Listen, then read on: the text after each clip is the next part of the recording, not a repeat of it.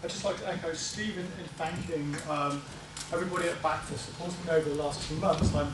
As Jill said, I'm a researcher in residence here, and I'm working on a new project which later on after the break I'm going to sort of stage a sort of work in progress rehearsal for you.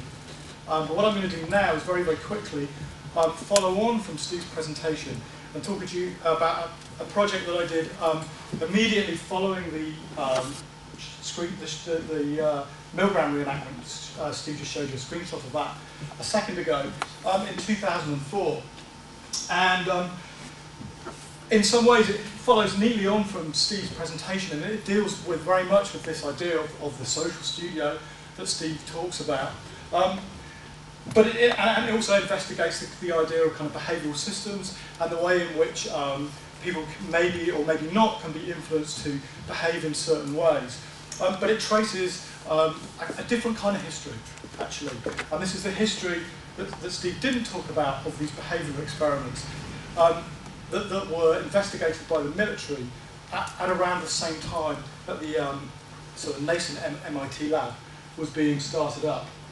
And what happened to these experiments, as I think we all kind of know now, actually, is that they manifested themselves in what are now public CIA interrogation manuals and CIA interrogation techniques that primarily focus around sort of psychological intervention into the human subject in order to break them down or do whatever it is they want to do. This kind of begins, the hidden history of this begins really in the Korean War with POWs, American POWs returning back to America, having apparently been converted to communism. And the CIA at that point was obviously very worried about this phenomena and wants to find a way of, in a way, creating their own subjects, their own kind of subjects who they can influence in the way that they desire, whether it be taking communists and turning them into capitalists or whatever it is. They want to do this through technological means, though, and they turn to these cybernetic methods that Steve's been talking about, start experimenting with different types of social control.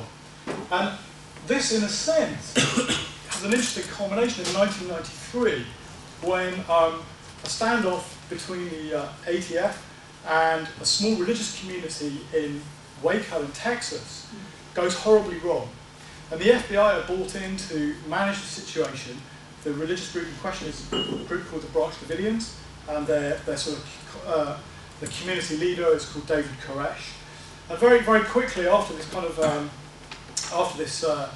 this assault by the ATF on this religious community goes horribly wrong. ATF agents are killed and wounded, and because the Branch Davidians return the firepower that they're met with, the FBI are called in and immediately set up two kind of, if you like, two fronts on what is about to become a 51-day-long siege. And on one front, they control very carefully the publicity of this event. And then on the other front, they bring in their psychological warfare unit that has been practicing these techniques for the last 30 years or so. And they start using the Davidians as a kind of subject, really, in what becomes actually a huge psychological experiment in Waco in Texas. And the primary component of this experiment, if that's what we're going to call it, is the deployment of very, very loud and unusual noise, 24 hours a day. It's a kind of sensory deprivation.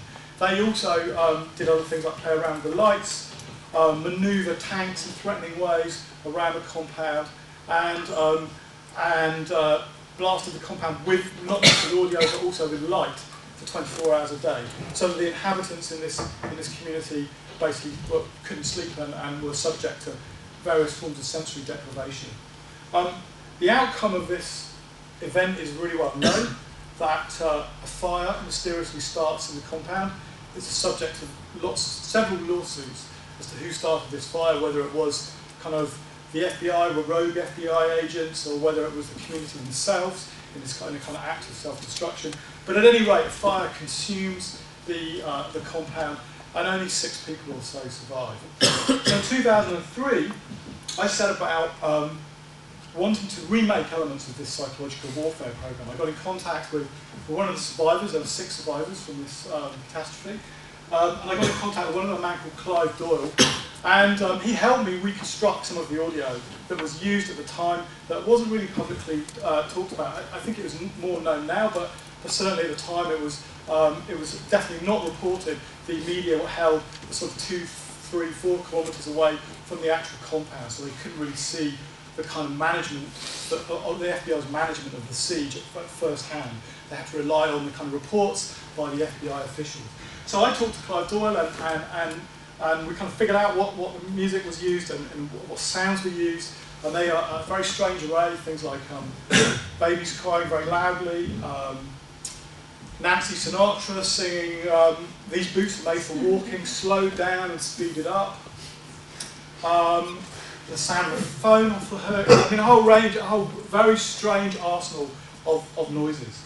So I remade these noises and then constructed a kind of an event based around this, where I invited some participants to experience this with me in a deserted sports stadium in the outskirts of London, well, outside of London, about an hour outside of London, in 2004. So what I'm going to show you now are some video clips of that, and we start off outside the ICA, and the audience are about to embark on their coach journey to the site. They know what they're going to experience, but they don't really know exactly what's going to happen, and they don't also know where they're going.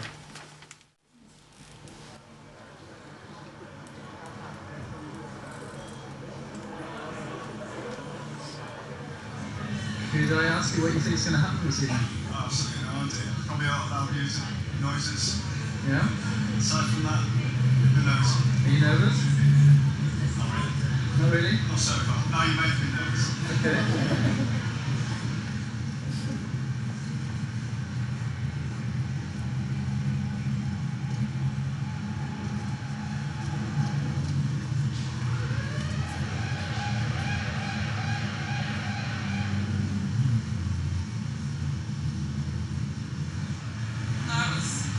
What do you think is going to happen? Clara, well, I don't think Clara thinks that this is our last day on Earth.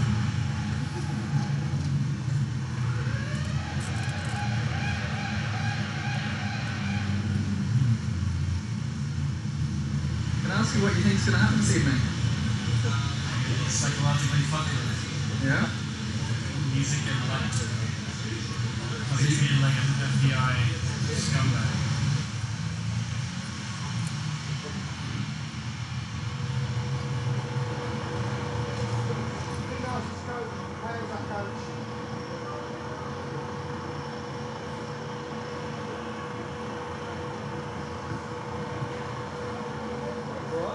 Males on that coach, females on this coach. How long is this journey?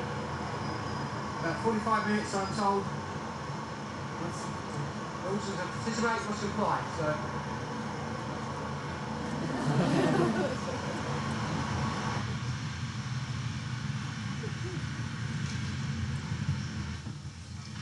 Can I see your ticket, please?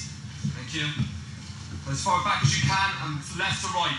As far back as you can, left to right. Sir, can I see your ticket? Back as far as you can, left to right. Back as far as you can, left to right. Ticket, please. Back as far as you can, left to right. Back as far as you can, left to right. Thank you.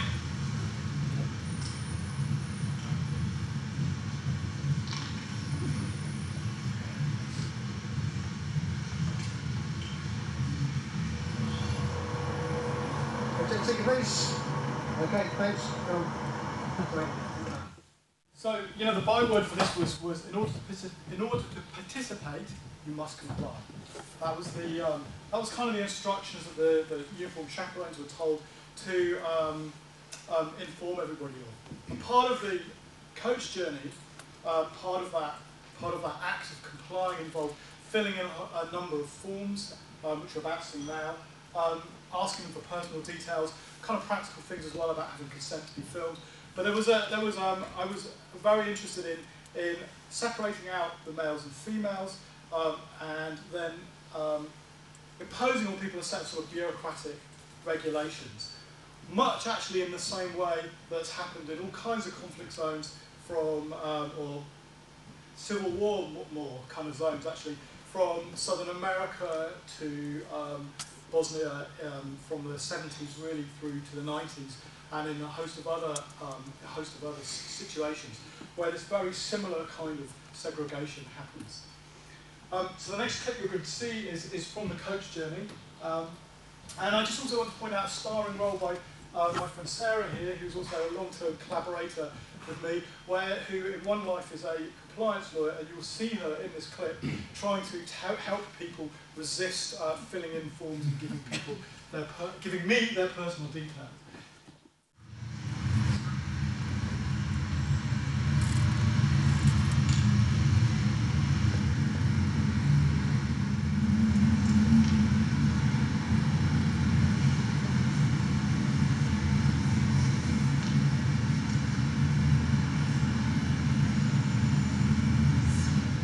Gentlemen, will shortly be distributing forms.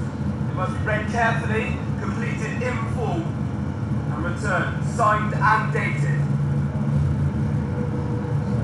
You must comply in order to participate.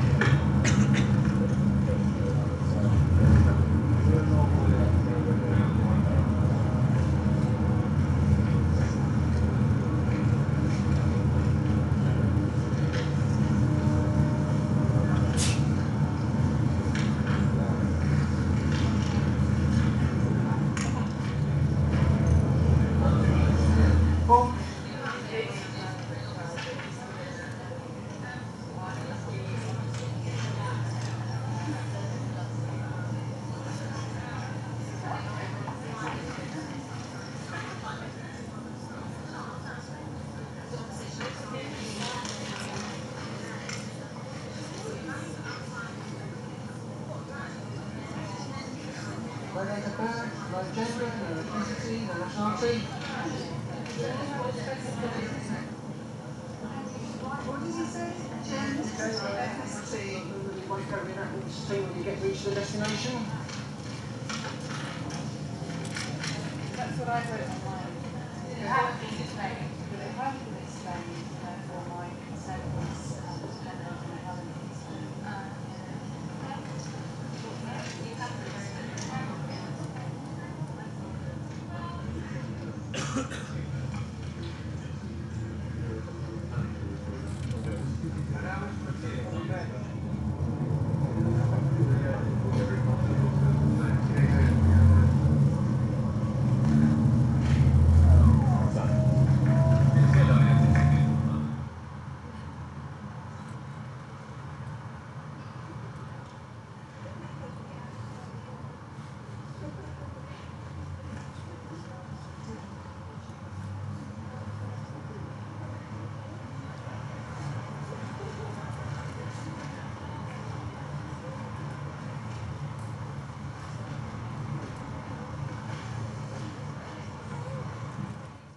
Okay, so the next clip I'm going to show you is the actual staging of the event in the sports stadium.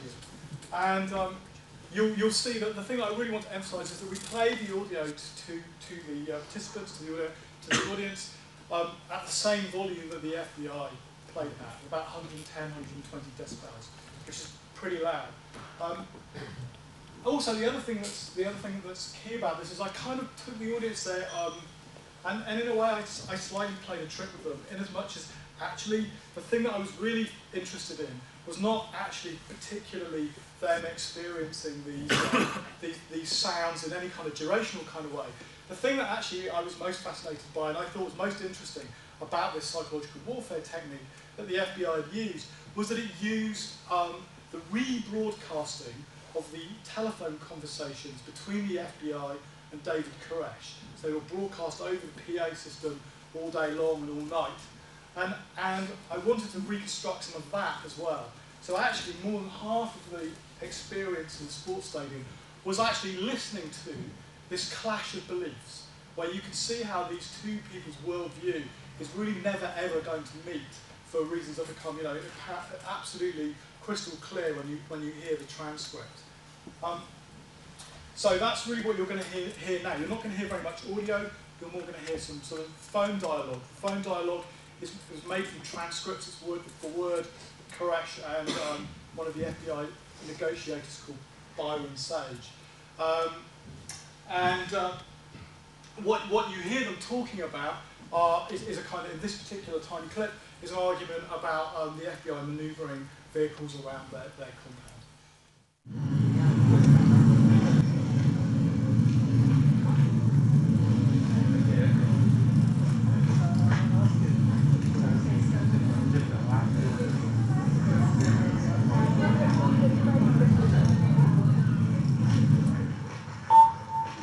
Friday, the 26th of March, 1993.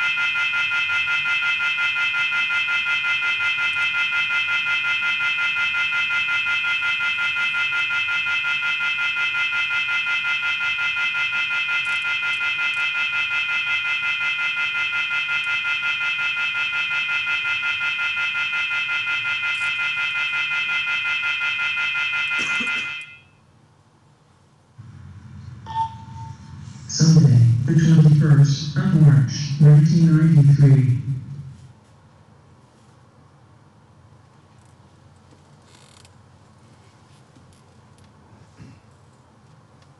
Mr. Byron, I disagree with you. Evidence shows in every respect. The media, to what you've done, turning our lights off, all this shows is you are making the same point that I am. No, that's not correct at all. That's your interpretation, which is very convenient for you. And also for you, too. Hey, the other night your tank came right up towards the house. Is that not a violation of what you promised us, yes or no? No, what we were trying It's not a violation. Just let me finish. You asked the question, now let me give you the response. Now, you asked that we not encroach on your property as long as you're going along with an arrangement that we were making in a very healthy human fashion on the 28th and the 1st and the 2nd. Now, that did not happen. Can you think about this for a second? Those tanks did not encroach, and they're not tanks, by the way, they're armored personnel carriers. In fact, one ambulance, and I pray we never have to use it. Well, that's what the radio, Let me finish. the guy says, that's what the guy says. Well, I'm setting it straight. They are not tanks. They're armored personnel carriers. Now, the next thing I want you to please think about this. Now, just step back. Get away from this emotional aspect. I'm not emotional. And I will try to do the same. But listen, they did not step 1 foot on your property until you went back on your work. That is a lie. That is not a lie. That is a lie. That is absolute fact. And you will find out in the judgment that you're fixing to witness that it was a lie. You will find out very clearly every detail, every thought, every statement made, every manipulation done behind the scenes will be made apparent to you. You do not understand what you're dealing with. You do not understand what position of time you're in. So finally then, just to sort of wrap up, because I think we should move on. Finally then, just to wrap up, the other thing that I kind of want to draw your attention to in the sort of schema of this work was that it was really dependent on an audience. In fact, what I was very interested in doing was making a work that really was composed of nothing but the staging and the audience. That there was no kind of interstitial actual artwork involved. And so in that sense, I'm placing the audience in this kind of arena with these lights on them. In a sense, what I want to do is construct the audience as the artwork, really. Okay, I think I should leave it there, and we should now have a discussion. Is that what we're going to do next year? Okay, thanks a lot.